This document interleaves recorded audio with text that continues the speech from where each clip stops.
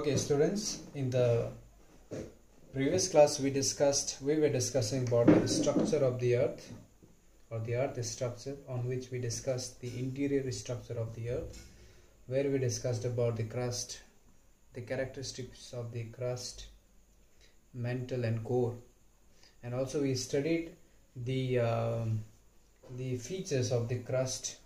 What are the important characteristics of the crust, division of the crust, their density and thickness. Also we discussed about the mantle layer, classification of mantle layer, and the density, thickness, etc.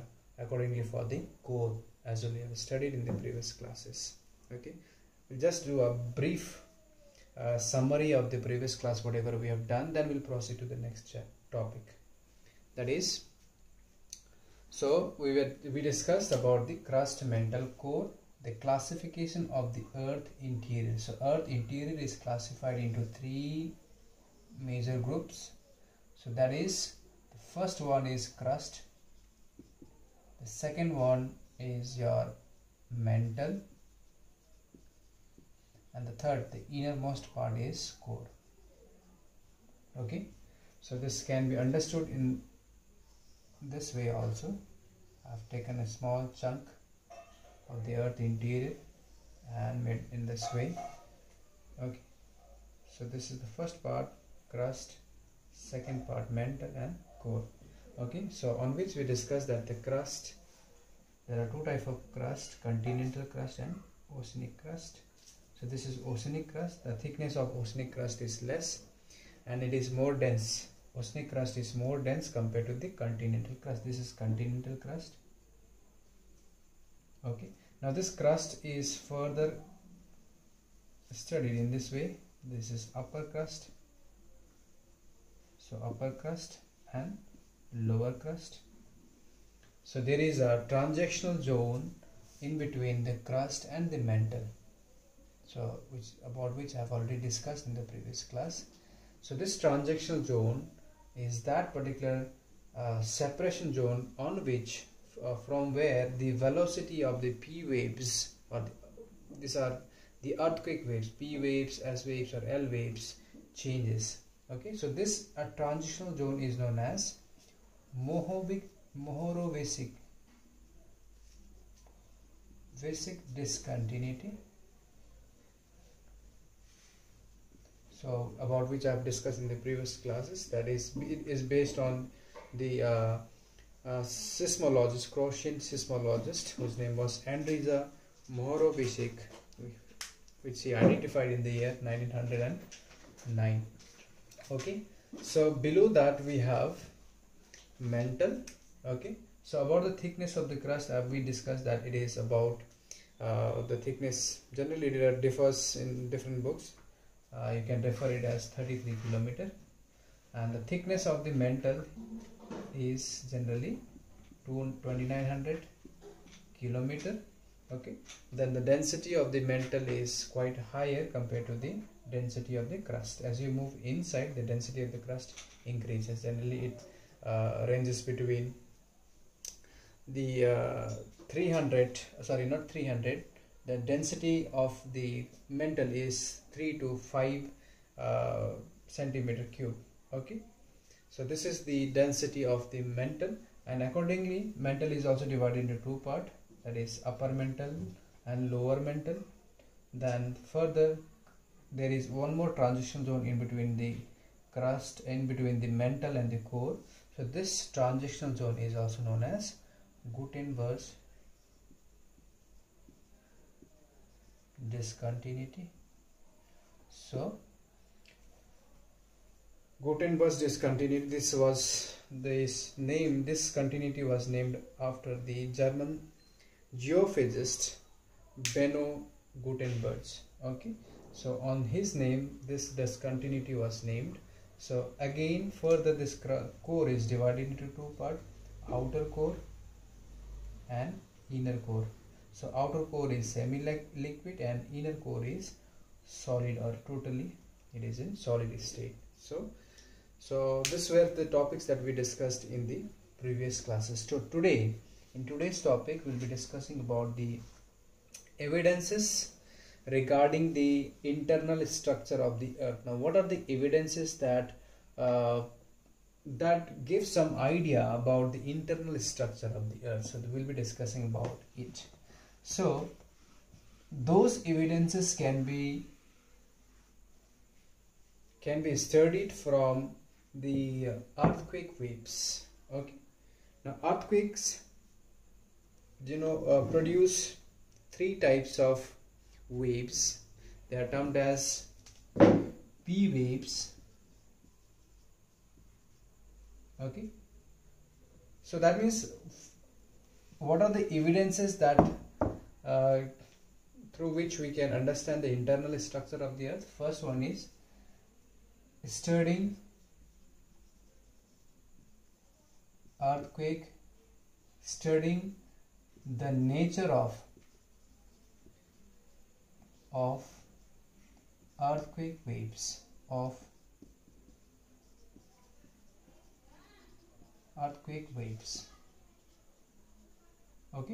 so this is the first point, studying the nature of the earthquake waves. Now earthquake waves are classified into three categories. There are three types of earthquake waves. Now what are earthquake waves? So whenever earthquake take place in any regions of the world, maybe here, wherever earthquake take places, waves are generated from here. So there are three types of waves that moves in different directions in the internal structure of the earth. So that is P waves, which is also known as primary waves. Okay, P waves. Then we have S waves, which is known as secondary waves. Then lastly we have that is L waves or love waves. This name was kept based on the seismologist. His name was Love. So love waves, or it is also known as surface wave. Okay, so let me discuss in short about all these waves. That is primary waves or P waves. Okay, this is also known as longitudinal waves. So remember this, P waves or primary waves are also known as longitudinal waves. Okay, now longitudinal waves or the primary waves are the fastest waves. Okay, they are the fastest wave. They can travel through all the medium. So we discussed about the three basic medium, that is in the internal structure of the earth. Okay, so what we had solid, liquid, or there are gases inside as well. Okay, so whenever a wave generates here, so P waves, so for example this is P waves. So P waves can travel through the solid, as well as you have mentioned here, it can travel through the liquid and can penetrate the solid again and can reach here. That means it is passing through all the medium. Okay, so P waves, and it is the fastest wave. Okay, so it can travel through all the medium and it is the fastest wave. Now you see here, P waves or the longitudinal waves travels in a straight line and the speed is maximum, that is up to 12 km per second. That means in 1 second it can travel up to 12 km. Okay, this is the maximum speed of a P waves, or sometimes it can also reach more than that. So these waves can travel through solid as well as liquid part of the interior of the earth. Okay, so as I already told you, the P waves can travel through all the medium. It can travel through solid as well as liquid medium. Okay, now there are some waves that do not penetrate the liquid medium, that cannot go through the liquid medium, thereby they bifurcates, thereby they change its direction. So such type of waves are S waves and L waves. So we'll be discussing about it in short. Now S waves, hope you have understood about primary waves. Primary waves, Generally, you can see the movement of P waves in this way in the seismograph. Longitudinal waves will be seen in this way. This is how it is drawn in a seismograph. Now you see the second one is the secondary waves of the S wave. Now S waves, or it is also known as transverse wave. These waves are slower than the P waves.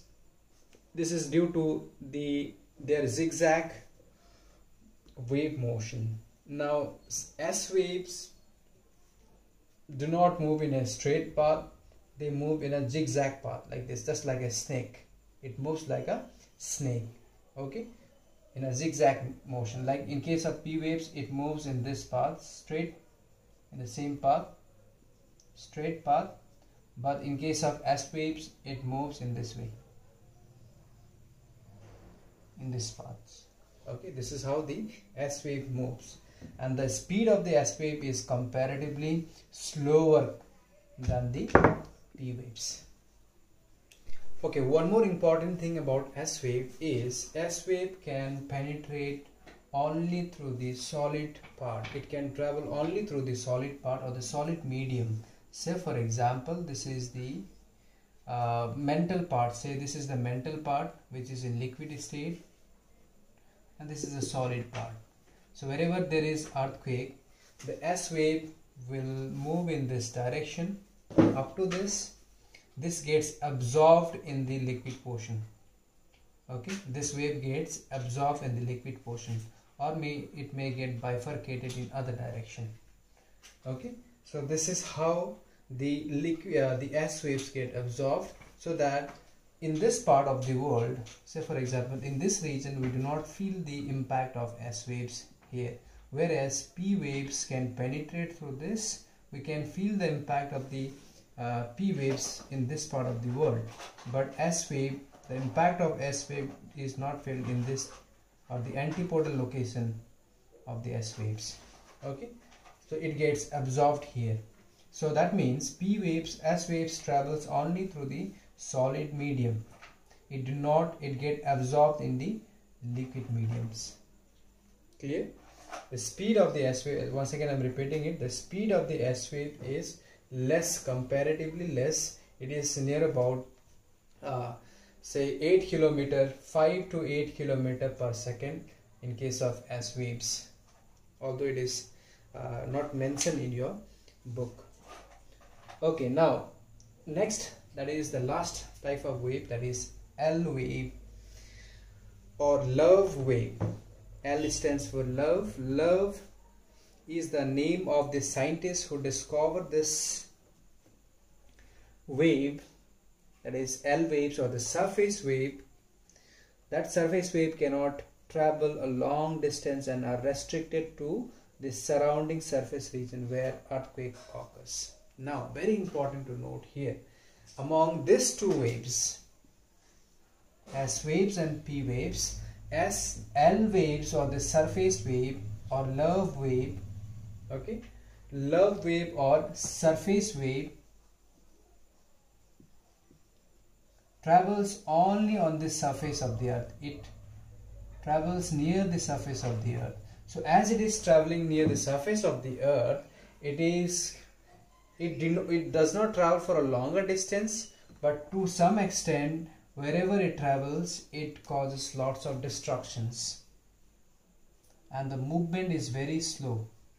The movement of this wave is very slow, so the level of destruction will be very high in case of L waves. Wherever the L waves originates, at that places, wherever the wherever the path of the L waves reaches there, that particular areas will be severely damaged by the earthquakes. Okay, so very important to note, the speed of the L wave is very less, generally less than 2 to 3 km per second. Okay, so due to this low speed, okay, the destruction rate will be higher in case of L waves. and it also do not passes it do not passes through the liquid medium. It travels near the surface of the earth only in the solid medium. Then it causes a lot of distractions. Okay, so this is all about the P waves, S waves and L waves. Now by this we can get some evidences that there is some liquid below the interior of the earth. Studying the nature of P waves, studying the nature of S wave, studying the nature of the L waves, because the velocity of the P waves, S waves and L waves changes in particular position. In particular, reaching a particular distance, the velocity of the P waves or the S waves changes. Here in case of this, the S wave is traveling only through the solid medium, but in the liquid medium it is getting absorbed. That means something is there which is liquid inside. Okay, which is liquid inside, due to which the S wave cannot travel through this. Okay, so S wave, P wave is there, it can travel through all the medium, but it is also diverted from its original place. As P waves also get diverted from its original place. Okay, so there is some layers or there is some variation in the interior of the earth, due to which the earthquake waves are also diverted from its path. Okay, so by this we can understand that the interior of the earth is designed on the basis of crust, mantle and core, based on the velocity and based on the density of the interior of the earth crust. Okay, now you see all the time of the of an earthquake, the earthquake waves spread in all direction and recorded by the seismograph all over the world. When the data is compiled, it helps the scientist or the seismologist to predict about the internal layers of the earth. Now all this, after recording all the movement of the S waves, P waves and L waves, okay, these data are recorded in a seismograph, and we can understand the internal structure of the earth through that data. Okay, now this is the first evidence regarding the internal structure of the earth. Now point number 2 is temperature. Now we'll be discussing about temperature.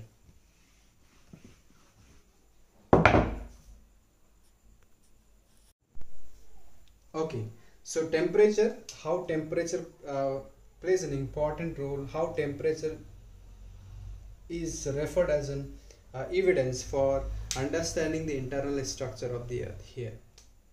So this is the second point, that is temperature. First one was evidences, studying the nature of the earthquake waves. Second one is temperature. So how temperature is considered as an evidence for knowing the internal structure of the earth. So the interior of the earth is very hot, therefore as the depth increases towards the center of the earth, from the earth's surface there is a rise of temperature by 1 degree per 32 meter of depth. Now, so it is experienced by the miners in the coal mine or maybe in different mining region, that as you go deep inside the earth, temperature gradually increases. That is, every, you say if you go at the depth of 32 meter depth, temperature will increase by 1 degree Celsius. This means as you are going inside or towards the interior of the earth, the temperature is increasing. That means it is increasing. So which proves that the internal structure, if you go deep inside, maybe 1000 meter or 2000 meter deep, the temperature will further rise. That means there is some the hottest point in the interior part of the earth. Okay, so at this rate the temperature at 1 kilometer will be approximately 31 degrees Celsius. That means if you go inside at the depth of 1000 meter, that is 1 kilometer, the temperature will be 31 that is the temperature will be 31 degrees Celsius as per the previous rate. As per that particular previous rate, at the rate of 32 meter depth, temperature increased by 1 degree. So as per that rate, if you go at the depth of 1 kilometer, temperature will rise up to approximately 131 degrees Celsius. So accordingly, at 10 kilometer it will be approximately 312 degrees Celsius. The radius of the earth is 6,371 kilometer. Therefore the temperature at the center of the earth will be about 5,000 degrees Celsius. That means at the center of the earth, the temperature, that is I'm talking about here, so radius is 6,371. So here at this point the temperature will be 5,000 degrees Celsius. Okay, so minerals such as iron, aluminium, copper, etc. found on the earth have much lower melting point than 5,000 degrees Celsius. Hence, we can assume that the core is in liquid state. Okay, so the core is in liquid state because there are some minerals like iron, gold, or maybe copper, aluminium. All these minerals have lower melting if I compare with 5,000 degrees Celsius. At this particular temperature, all of these elements, all of these minerals will be in molten state. So this proves that at the center of the earth, all of the things, all of these minerals will be in molten state. Okay, so this proves that the center of the earth is in molten state as per the reading of the temperature. Clear? Now lastly, this is the last evidence regarding, there are other more evidences like volcanic eruption and all, but through this evidence we'll try to understand the internal structure of the earth, that is density.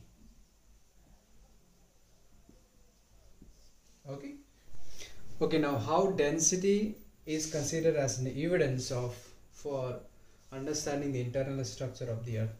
Now you see the average density of the earth is 5.5, that is centimeter per centimeter cube.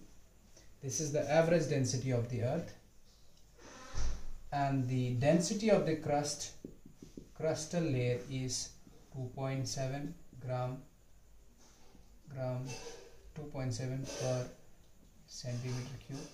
This is the average density of the this is the density of the crust. Now if you find out the difference between these two, then the difference will be 2.8 per centimeter cube, gram per centimeter cube. This will be the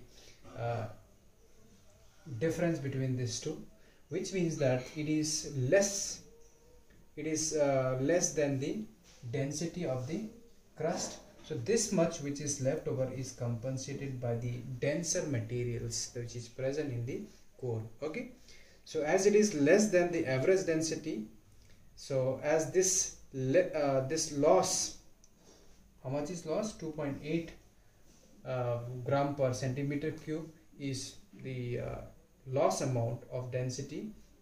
This density is compensated by the heavy and the denser material at the core. Okay, so obviously if somewhere there will be high density, somewhere there will be low density, and we find out the average. Okay, now the crust, it has only very limited less density, and rest other, that is 2.8 centimeter per centimeter cube. This much amount of density is compensated by the heavier material, that is heavier material will be located in the inner part, so which we consider as knife. This is why we consider as the heavy minerals or the materials are considered as knife layer. Okay, so hope you have understood. So density also proves that how the internal structure is made of. And apart from that, as I already mentioned, that volcanic activities, earthquakes are some of the evidences that proves the internal structure of the earth. And the rest of the topic we'll be discussing in the next class, that is force originating in the interior of the earth. Okay, that we'll be discussing in the next class. Thank you all of you.